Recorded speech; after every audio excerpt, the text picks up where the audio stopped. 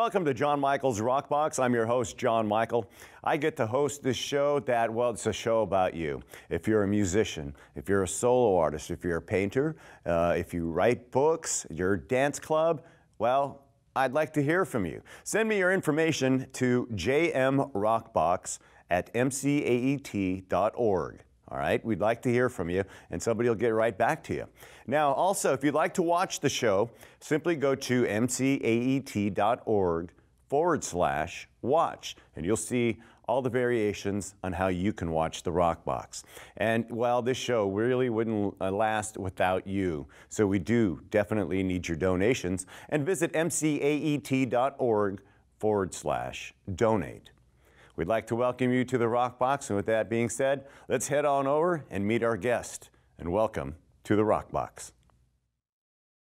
Hi, everybody. Welcome to the Rockbox. I'm your host, John Michael, and well, today it's going to be a great, fun show today. Today, I've got a very multi-talented, multifaceted guest today. Her name's Jacqueline Kabat. And Jacqueline, welcome to the show. Thank you. And you pronounced my last name right. So I know. I like you already. Hey, I study these things. So good. I'm glad to have you. Yeah, thanks for having me. I found Jacqueline.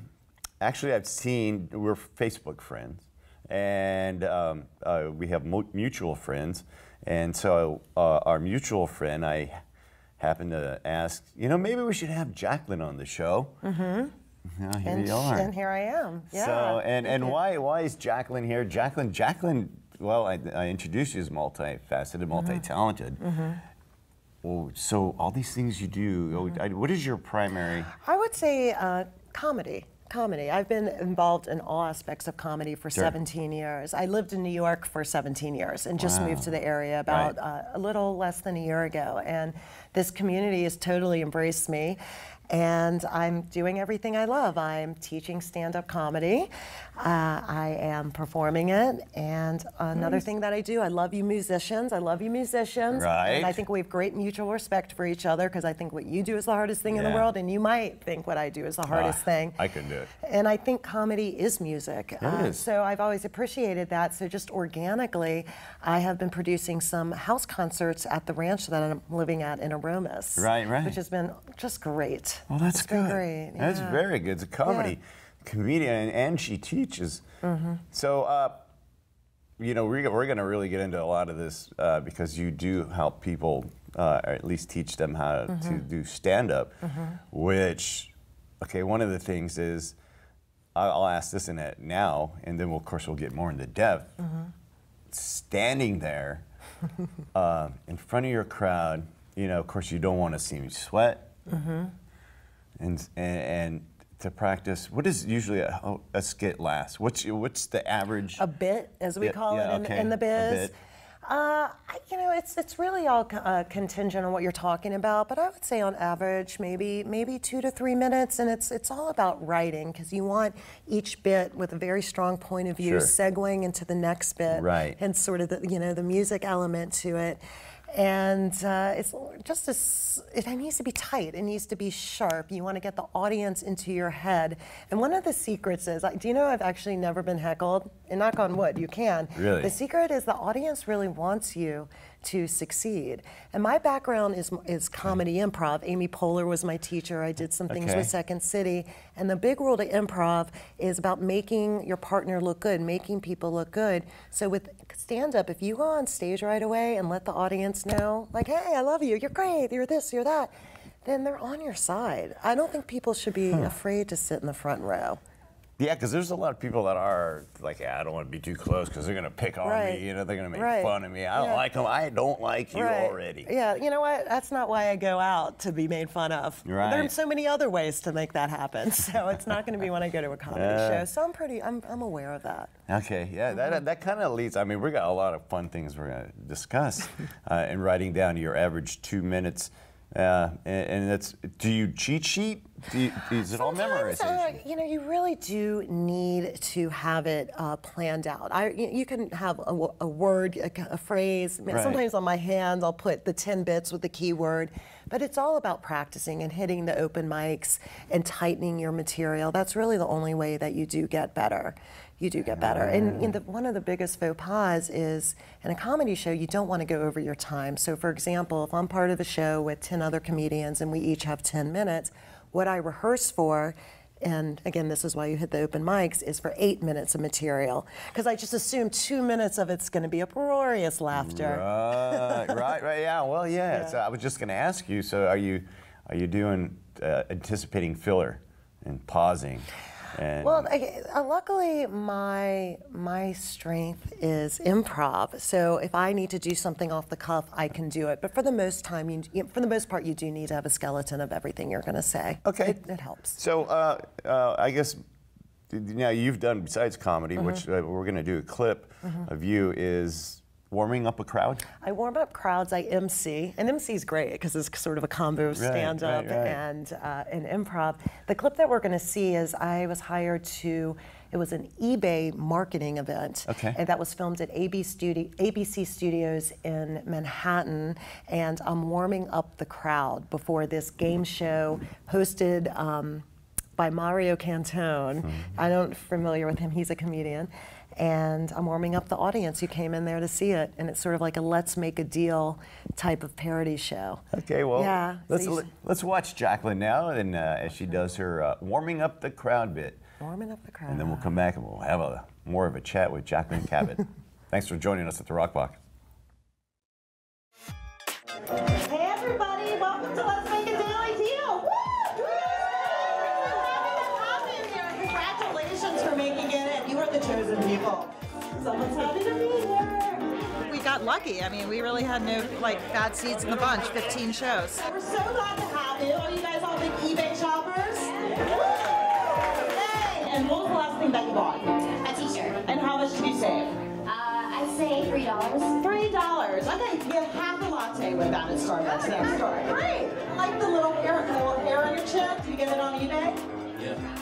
You can get facial hair on eBay. That is how good it is. So what brought you here today? How did you find out about this event?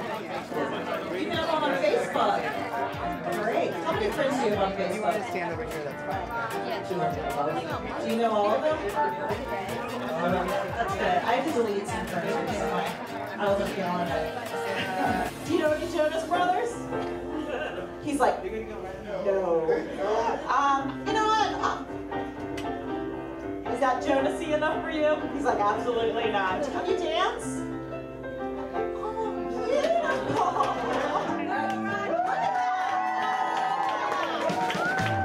Okay, I want to go ahead and introduce our host. We are so excited to have him, but he gets a drum roll from a synthesizer. Mario Cantone!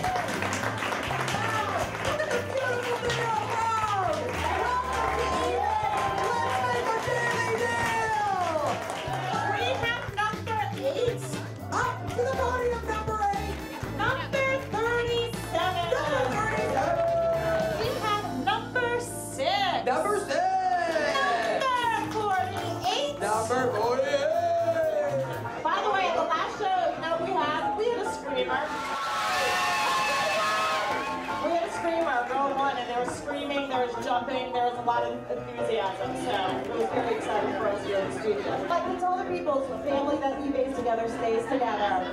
Yay! Hi, Patty. I like your necklace. Do you get it on eBay? Yeah. You really did? Oh my God, how much money did you save? I think I saved like 75%. Wow, can we have an applause for that? It was a happy bunch of people, so eBay's doing something right, so keep up the good work. Well, welcome back to the Rockbox, and I'm sure you haven't left yet, but now, there you go. Now you can kind of see what it's like to warm up a crowd. I had no idea, warming up a crowd. Now, I've seen, every once in a while on TV they show, like the, say Seinfeld, they come out, okay, today we're going to, everybody feeling good. But you're the person that comes out and warms them up before everything else really starts. How hard is that? To me, it's fun. And you'll see this in the stand-up bit. I'm a Jew from North Carolina, where I'm hosting all over the place. I love it. Right. And my theory is people are coming to a party. You want them to feel comfortable at your party, and that happens right at the very beginning. And it just keeps the energy high for the entire show. And okay, so is this scripted? Is it? Is it timed out? They say, like, Jacqueline, you have 2 minutes.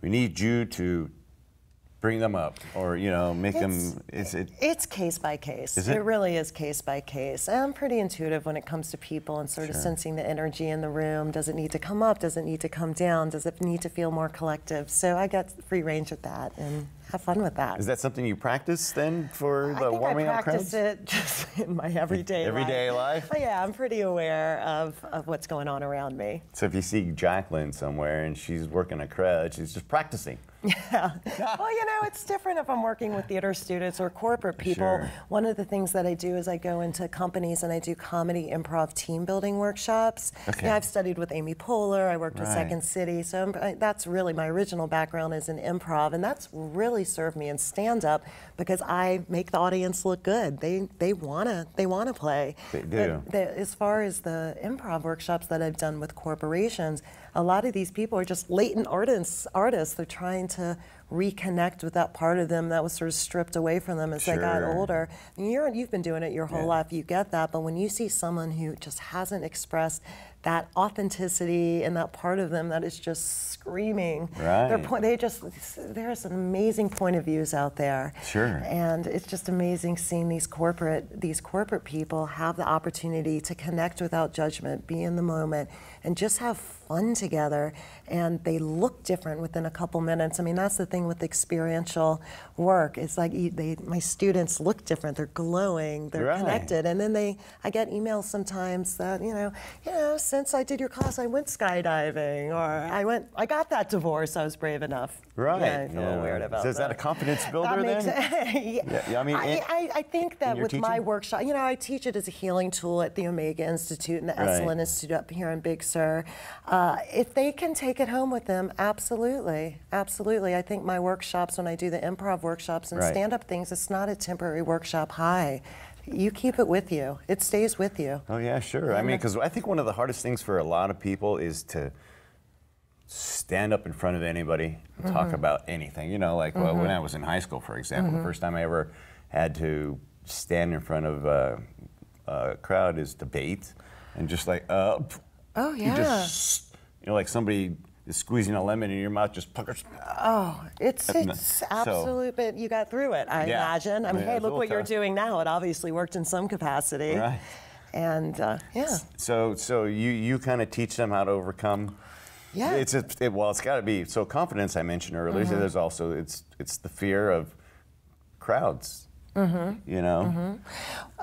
we're living at a time, I connect with, we were talking about this earlier, love the singer-songwriters, and we're in an interesting position where we can be on stage and really speak the truth and get our point of view across. And if it's coming from a sincere, genuine space, people really appreciate it. And by you making that choice to be in the moment, to share through music or through comedy, you're giving people permission to do the same. Right. And it's a time in the world, people are trying to make sense of things. I think music and comedy are the most palatable healers out there.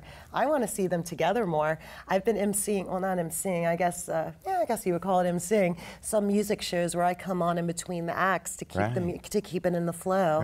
So there's just one production element to it, which is great. So, and this is very intriguing. This is very good. And I think that people will probably, I think we've enticed them, their curiosity at least, to know what it is and where it is that you teach and where they can find you. So let's let you. I'll tell you. Well, first of all, Jacqueline Kabat is my name, K-A-B-A-T. My website is jacquelinekabat.com. Another thing, too, is I have a very big social media presence, which has gotten me tapped into this community very, very fast. Right. And this community on the Monterey Peninsula has just embraced me, so thank you. I love it here. I was on my way from New York to LA, stopped here to visit a friend, and decided this was a better fit for me. I think there's a renaissance happening here. Yeah. I think there's something really, really special. So feel free to friend me or find me on Facebook, Jacqueline Kabat. Check out my website, jacquelinekabat.com. I'm teaching stand-up now at Manny Espinosa's studio in Sand City. Okay. The next workshop is the weekend of November 14th and 15th, and it's an intensive 12 to 5 both days. And I'm going to continue to be doing the emceeing at events, teaching the comedy improv corporate workshops, doing house concerts at the ranch that I live at, and just across the board. And I do one-on-one things too, one-on-one stand-up. So if that's more your speed, that's an option. So yeah, I think honestly, the things that you're teaching now, do you teach them, besides the confidence that you're instilling on a lot of your students, are you teaching them the comedy art, like, you know, because I know, you know, how to stand, how to look at a crowd, from how to hold the mic, from using your, you know, the pauses, just like in music, those are so powerful. Oh yeah, from using the stage, from eye contact, looking into the audience, and across the board, physicality. You know, when your arms are crossed like that, you're not open to anybody. And yeah, so physicality has much to do with it. So the hands in the pocket kind of thing, that's a nervous tick? It's a little bit of you want to be open, you're sharing your heart, so physicality is the first clue to if you're actually really doing it. Yeah, because that was, you know, I was always curious about those kind of, and you know, I watch a lot of these comedians, and from an artistic point of view, I guess, generally people just look, and they don't know that they're looking and pay attention how an artist, a comedian will make them feel part without scaring them away. Yeah, there's such an awareness element. Yeah, much again like music, comedy is all about word economy, and you know, this day and age, people want the point fast, boom, boom, boom. I always say, like, why read the book if you can get the information from a pamphlet? So it's really about, you know, choosing your words wisely. Seinfeld's really the master at that. Word economy. If you really watch him, yeah, he's excellent at that. And I have to say, my very first stand-up show in Manhattan, he came in. The big comedians will just go on and can go on stage whenever to practice material. So he was practicing for one of the late night shows. So he went on right after me. So technically, I've opened for Seinfeld. How about that? Good point, huh? She's opened up for Seinfeld. Yeah, that's how badass I am. There's not a lot of people that can do that or say that. Exactly. But that is cool. So, all right. So there's the pauses that you say blah blah blah before you really hit them with your exclamation point. How important is that? Is it so a rhythm then? I think it's mixing it up. You know, much like writing and music, kind of the rules of three. Da da da da da da da da da da da da da da. Like you want it, you can punch it at the end. And I always say, if you think it's going on too long or it's not, if it's not authentic to you, not feeling right, don't do it. And Bill Hicks was one of my favorite comedians. He passed away in the early 90s. I think he was a real prophet, like George Carlin. And he has this thing, you can find it online, like the 12 Principles of Comedy. And one of the first rules is, you know, you are in control up there, is don't ask the audience how you're doing, tell them how you're doing. And if you can't make it funny, at least make it interesting. Right. And keep it current where you are at this moment. My voice is different than what I did 3 years ago. Sure. I've grown up, allegedly. Yeah, we all do. Yeah, you know, I remember starting off with the radio. It wasn't always, it was the how'd you get that voice? There was a lot of, well, I can't say it here. You can't say it, but it was real at the time. And it's kind of nice to have that on the records. You mature. Yes. Yeah. So. Yeah. Okay. So, is there some sort of little tip that you can kind of give them now? Just a little something that maybe they could try at home before they call you up or look you up online? Look up. I honestly, what I say, the tip is just call, because anyone who shows up in my class, I know is already brave. That's the hardest part. I'm very cognizant that it could be perhaps a little daunting to go to a class, be funny, and once you show up, just show up. And I think showing up is a great concept. Show up for yourself, show up in life, and the rest takes care of itself. Okay, so you know what we're going to do? Is we're going to watch Jacqueline do her stand-up, and you'll get an idea of everything she's talked about. And then, of course, you find her on her websites. And thanks for hanging out at the Rockbox. And man, we're ready to see this. I'm ready to laugh. You ready to laugh? Yeah, Gotham Comedy Club in New York City. It's from a few years ago, one of the greatest clubs in the country. Jacqueline Kabat. Thank you. Thanks for having me. Please give it up for Jacqueline Kabat, everybody. Thank you. You are in the basement. You are the basement of the best comedy club in the country. So congratulations. I like your Cosby sweater, sir. Oh, thank you. It's nice. Would you? What? I'll wear it later, sir. You know how it is. All right, now I know Another tall blonde Jew from the South. Another one. Any Southerners here? Where are you from? Texas. Okay, that's the real South. Sometimes people say Florida, but that's North Cuba. So we don't. Any Jews? Yeah. So you've never helped anyone move? We don't do that or fix anything. Yeah. So being a Jew from the South, I'm kind of caught over here. I come from a place where people are anti-Semitic, but they are absolutely lovely about it. You'll hear things like, you know, the Holocaust never happened. Would you like some sweet tea? Nice. I'll tell you this. Someone right here, when she was 10 years old, was in the Greensboro, North Carolina Jewish community version of Fiddler on the Roof. And I was Russian number 5. Clearly, quite the actor. And let me just tell you the way it went down. We went, me and the other Russians, we pillaged the town. We like threw a chair basically. And the leader of us, he's like, Tevye, you best be leaving Anatevka. Yeah. So I am single. There. And I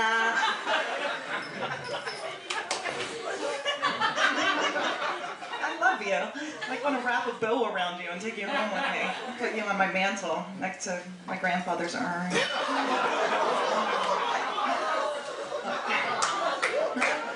So here's the deal, guys. I am single. I'm okay with it. I actually am. It's actually a better scenario for me right now. But the thing is, I haven't been single in a while, so that means I have to go out into like the being set up thing again. And let's face it, when our friends set us up, they kind of suck at it, right? Horrible at it. I mean, a few years ago, I think I dated a Mr. Nebuchadnezzar Jew. Mr. Can I have your Xanax because I want to hang on to mine? And then, and also, even though I'm married, I am a fan of dating. I'm a fan of dating. And the worst was my friend, she's like, I got a guy, he's in a band. And let's face it, women, guys in bands are kind of hot, right?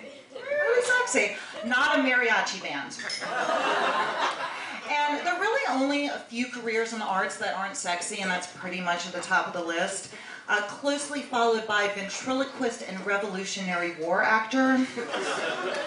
But I do have to say, my type, I dated a guy a while ago, and he looked like Jesus, and I do have to say that's my type. Like, I like the scruff, I like the sandals, he throws dinner parties, and... and